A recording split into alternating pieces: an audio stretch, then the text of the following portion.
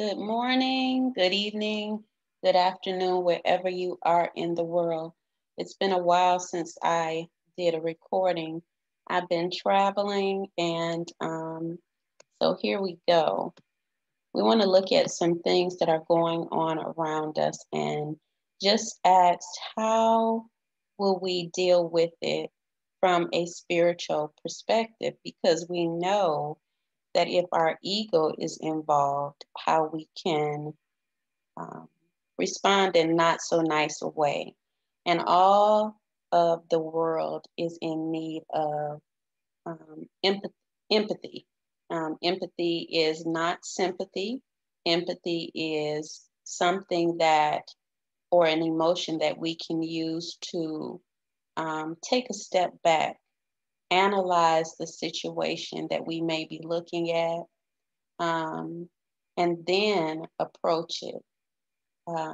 The word that came was drama. No more drama. And I began to think when I heard no more drama, how do you alleviate drama when maybe the other person or people or even community does not know that they are actually generating the energy of drama, you know? And so when you look at that, it means that possibly if we say, I'm not going to be involved in any more drama, I'm taking myself out, that I really have to investigate or look within myself to see if I have actually um, released myself from that. And one of the things that I recall when I was younger is my ability to stand still and listen to what people, said, because I don't like conflict. And there's some people that are high conflict people. It stimulates them. And so if you put a non conflictual person with a high conflict person, then that um, there will be a aggravation going on because that high conflict person needs that drama in their life. And a lot of times they don't know it, so they will blame the other. Now, I'm not going to say that I didn't create any drama because even when you're non conflictual, you'll create situations that will cause other people to have, you know, funny feelings or not feel so good about what you've done. The thing is resolving the issue within yourself and, you know, not blaming people anymore. That means that you're starting to take a look at yourself in the mirror, face value after you have run from person to person, and you are always in conflict. There has to be a time when you say it's something going on with me. I remember coming to that conclusion. I do remember even after doing self work, meeting up with people from the past, and we settled in to begin to have friendship again and go out and do things together. And after a while, that the individuals they begin to see you the same way. And you just kind of like, again, going back to the beginning, take a step back and not engage in what they're saying if you do not feel what they're saying is true. Because if you engage, that means that you become defensive. Why would you become defensive when you already know that you are over that time of your life? You know what I'm saying? So here is where we begin to see if, we're really over it. It's like a test that we come into. We meet up with people that actually triggered us. And so when we say no more drama, we can say it, but is it true? Now, I can go on and talk about what the person said and what they did, but that's neither here nor there. The actual understanding is if I come to a place where I say that there's no more drama in my life, then I am going to counteract any triggers. That means that there's going to be a part of me that has resolved the issue, and I don't even take it personal. You understand what I'm saying? And so it's something to think about, because a lot of people have said that they don't want to be in relationships or friendships that are dramatic, even in workplaces, but they may not know that they're bringing the drama, you know?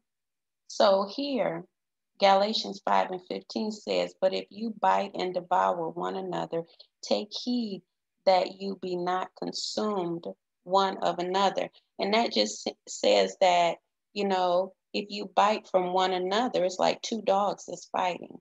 One is going to keep on until maybe one has been taken out or the owners pull them apart if that happens. You know what I'm saying? And generally, in an argument, um, there is a confrontational issue until one person gets tired and says, "I'm done," or even in a fight, people fight to the finish.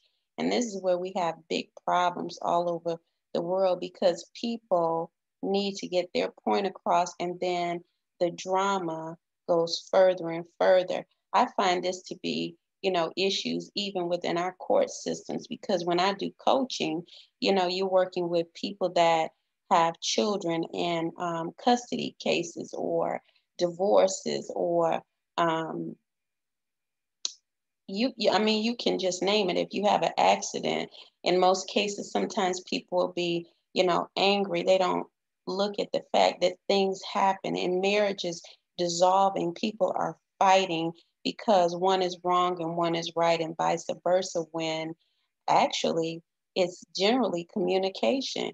It's the way that they approach things. You know what I'm saying? And so when you come to a place where there's no more drama, you release that from yourself, and those that you commune with won't be able to trigger you anymore. It becomes an area of your life that you're just done with. All right. So you guys can give me some feedback because in this time, we're dealing with crisis where people are sick, where people are misunderstood, where people, they want attention. And you can get all of that by coming into groups. Even we have a group, and we do coaching as well. People are going through anxiety. People are dealing with image challenges, um, you name it, depression. And all of these things can be alleviated by taking different approaches. The mind, the body, and spirit wholeness. Drama comes from ignorance. You know, it's something that we generally don't know. We're not conscious of the actions. And then, I teach that in most cases, um, drama is coming from someone that has the ability to actually be in entertainment. And if you channel that energy properly or know that you're acting out, then you can change it.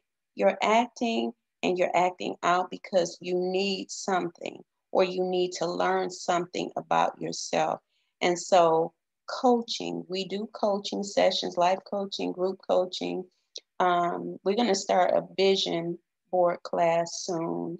And so you can email me about that and get the information in because we want to change our minds and our thoughts, begin to look at higher ground, look at how to manifest. And so our manifesting group is working in those areas and sharing some things as well. So you guys be blessed and remember, no more drama means that you are not going to be an additive to the drama. You're going to learn how to change that part in you, and then others will change because, the word still stands that to let your light shine that men may see. They can't put your light out. All right. God bless you.